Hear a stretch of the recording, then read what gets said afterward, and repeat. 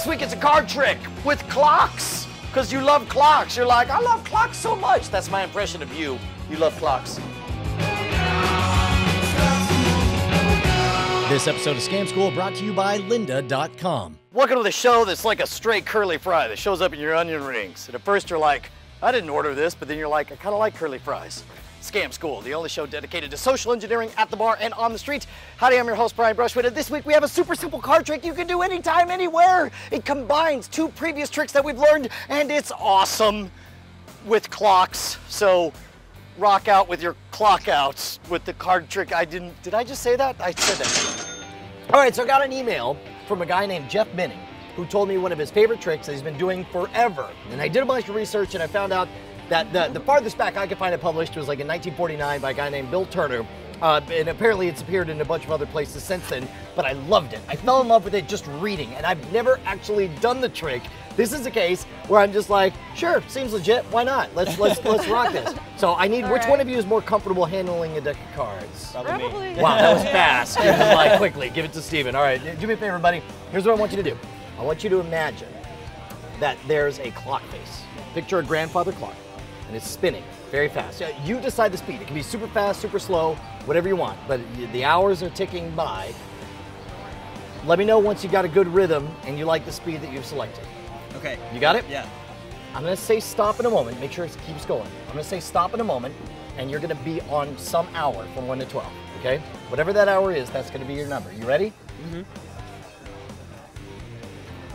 Stop. You're thinking of some hour, right? Whatever that hour is, I'm gonna look over this way. Do me a favor, I just want you to start dealing down one for each hour. Yeah, and I want you to picture a gong every time you lay one down. You're like gong, gong, gong. And then when you get to your hour, instead of setting that card down, I want you to take a little peek-see. I want you to maybe show Jennifer, maybe show a camera, and then set it right back down on top. You got it? All right, go for it.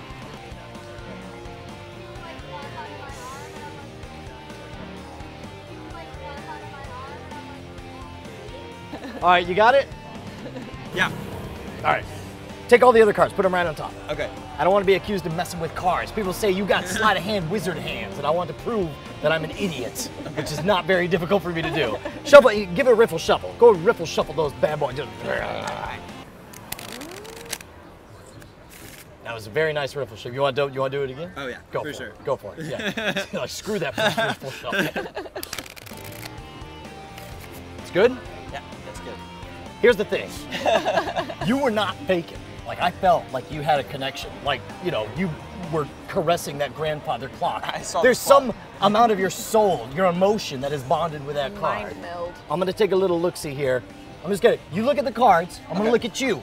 When you see your card, don't freak out. Okay. But your eyes are gonna do a little twitchy dilating motion. I'm gonna say screw all these cards. I'm gonna say,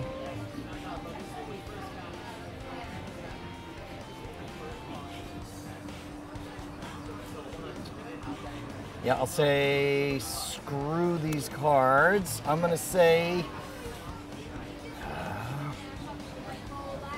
I want to say it's one of these three. I'm gonna go with. I'm gonna say that's your card. Am I right? That's your card. Boom! Yeah. Did you guys like that? That was awesome. All right, do you want to learn how it's done? Yes. Well, we gotta Yeah. thank our sponsors. Woo, woo, woo, woo.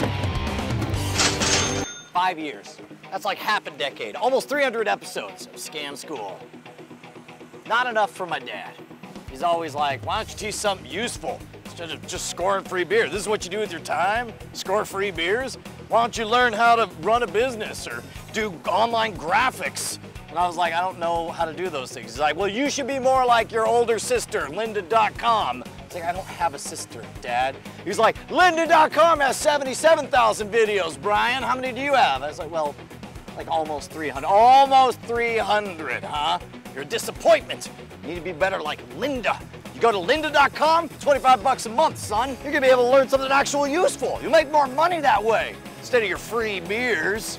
And I was like, Dad, this is not like you. You don't have this accent at all. He's like, the hell I don't. I'm your dad. Why don't you be awesome and go to lynda.com/scamschool and sign up for 7 days free? And I was like, Dad, that sounds like you just did a promo for Scam School. He said, now I'm doing your job for you. And then he throws whiskey in my face. And he thanks our friends over at lynda.com. That was a lot of fun for me because for two reasons. First of all, I didn't know if the damn trick was going to work. I was just following the instructions that were sent to me. Second of all, this actually combines two techniques that we've already taught on Scam School before.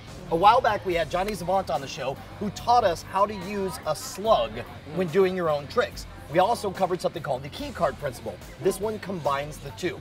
You got to do a little bit of pre-work before you set this up. Just go through and pull out all of the face cards and set them on the top of the deck. The only card that you actually need to know where it is the topmost card. So this is a case where we have both a slug and a key card. So we got this chunk of all these face cards on top. Now personally, I don't know why, but I've always liked the Jack of Clubs has always been my favorite card in the deck. So I made sure that the Jack of Clubs is on top. That'll be easy for me to remember. So all of these cards like this, you got this on here. Now you want to convince people that you're not setting anything up ahead of time. So what you could do is I was taking cards from the bottom third of the deck and then kind of doing a Pharaoh shuffle, or you could do a riffle shuffle as long as you keep those top 12 cards on top. Now because you have a slug of 12 cards, that's why the whole imagery of the clock works so well. So again, now in this case, you could say pick any number from 1 to 12, you could simplify it. I like the imagery of you having a consistent motion and me telling you stop. It feels so private and personal of a way for you to come up with your number, right? So you get any number you want, and now here's the tricky part. Anytime you do a trick that involves you giving directions without watching what they're up to, you have to be super specific and direct in your conversation. I recommend that you have a friend who's maybe seen the trick before who can make sure that they're following the rules. So in this case, what do you got? You got a block of cards on top, all face cards. You know the top card is your key card, in this case, the Jack of Clubs. I asked you to have a private number. What private number did you have? 8. 8. So you ask them, again, very clearly, whenever I do anything that involves dealing down and counting, I always say, nice, neat pile, neatness counts, that kind of thing. So you get them focused on something to make sure that they don't mess up the order. So they go 1, 2, 3, 4, 5, 6, 7, and they get to 8, take a little peek, and then this is their card. Okay, so the Queen of Diamonds is their card. Make sure they replace it back, and then put the other cards on top, which means we don't know what their card is, but we know it's underneath what? The Jack of Clubs. The Jack of Clubs, your key card. So you drop it on there, all right? So again, we don't know what their card is, we don't know where it is, we know what's underneath the Jack of Clubs. Then I say give it a riffle shuffle. Now this is the deal buster. Normally, that's how you prove that it's not a key card effect, is by making them do a riffle shuffle to undo where the key cards go. But you can actually have them do it twice, and what you end up with is all of the face cards are spread throughout the deck. And that's what's great, is you can spread this right in front of their face. Now in this case, I told you deliberately to look at the cards, which means as I spread them, there needs to appear to be nothing weird about them. You cover your own tracks by having them shuffle it. You have them clean up the mess after you, right? So in this case, all you got to do is look for. I bet Steven knows where this is headed. What do you suppose you do next? Now you just look for the Jack of Clubs. Look for the Jack of Clubs, and it is where it vanished. That's the second trick. Apparently, I lost. Okay, so how do you know which one is theirs? Because this is the one that's right on top of it. So it'd be the Queen of Diamonds. Wait. When you say the one. It'd be the face card. The face card, the first face card underneath, that's theirs, right? Because we know it had to be a face card because it was the top 12, and we know it's right underneath the key card, so we find that one. So at this point, we know the Queen of Diamonds. Now, personally, this is a matter of performance. In general, I like people to believe that maybe, just maybe, like if I claim to have psychic powers, you know I'm a liar and an asshole, right? But if I say I'm watching your eye for dilation, maybe, just maybe, right? Then maybe it would actually work. So I prefer to do it that way. But then in this case, at that point, you know their card, it's all presentation. Any questions? Yeah, what if they just do the one riffle shuffle? Is that going to affect it any No, differently? in fact, you really, 2 is the max, because what happens is first of all, those top 12 cards, that first riffle shuffle, are going to spread them throughout the first half of the deck. The second riffle shuffle spreads it throughout the rest of the deck. A third riffle shuffle, now you're double blending the face cards and you're shifting the order of them. So really, if they want to stop after just one riffle shuffle, that's even better, to be honest. Yeah. Make sense? Yeah. All right, who is going to perform this for me? Sorry, Jennifer, you've been busted. Okay. All right, here we go. So. Oh, Jennifer, I understand you're skilled at legerdemain. Yes.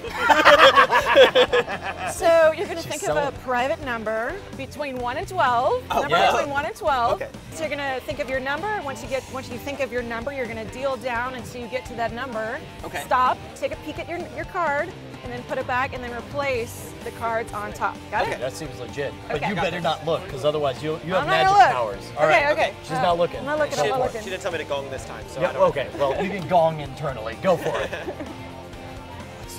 Bro, what's your secret card? Show me your secret card, bro. Bro, let me see your card. That's you. That's you. That's all You're me. the... Because you go to... And you. Because you're the... Hurry up! All right, there we go. All right, there we go. All right, put the rest of those on. Are you ready? There. Yes, okay, we're good, we're good. Good. Everything's fine. Okay, you got everything good. So now what you do is you're gonna go ahead and just give it a little shuffle. Give it a little Give it shuffle. a little shuffle, bro. shuffle. A little For me. It's all riffled and shuffled. Yeah. All right. Okay. Oh, I'm thinking. What could it be? Doing some wizard power stuff. What I don't could it understand. be? It's I like don't know. Okay, so these are. Oh. Screw Yeah, those. those are Those are bad. out of picture. Those are They're crap. evil. Those are morally Those are bankrupt crap. cards. Those are crap. Okay, let's. This is tough. But I don't know. What could it be? Could it be that? What? That is my card! The king of clubs! What? I'm the king of clubs! You're always dancing at the clubs! Illusion. Holy huzzah! That was amazing! Toast this woman! Thank you so much, Jennifer! That was awesome! Tacos! Ugh.